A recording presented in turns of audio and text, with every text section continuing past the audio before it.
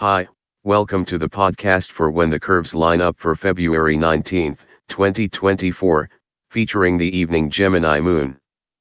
Please see the article that includes diagrams of today's events on the website at whenthecurveslineup.com.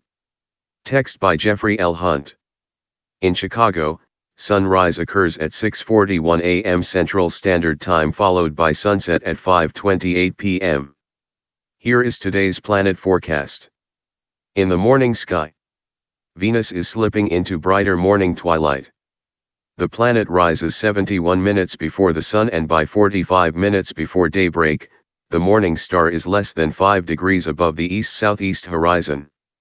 While the stars are dim, Venus steps eastward in front of Capricornus. 15 minutes later, use a binocular to see Venus and Mars in the same field of view.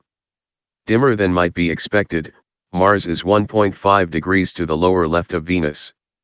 The red planet slowly emerges from brighter twilight into the pre-dawn eastern sky. It marches eastward at about half Venus speed. Venus overtakes Mars in 3 mornings, passing 0.6 degrees from the slower planet.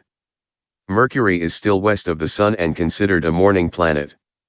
It rises a few minutes ahead of the Sun and is not easily visible.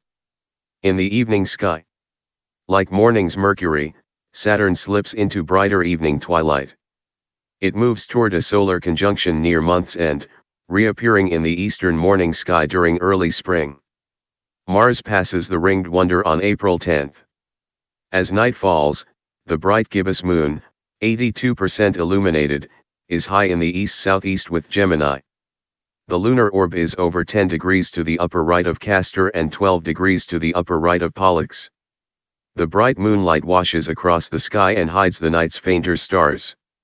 The moon's phase continues to wax until the full phase on the 24th. This month's bright moon is known as the snow moon. Bright Jupiter is over halfway up in the southwestern sky.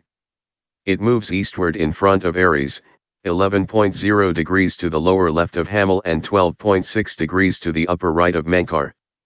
The Jovian giant continues to slowly approach an imaginary line between the stars.